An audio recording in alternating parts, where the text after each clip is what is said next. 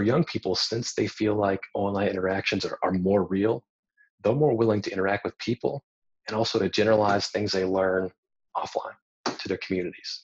So I'm finding that younger people not only think Facebook-based interactions are more true to life, but because of that, when they have successful interactions, they think better about the average person. They trust them more. They're more likely to go out of their way to talk to them and cooperate together, which other research shows we've kind of lost as a country over the last 50 years.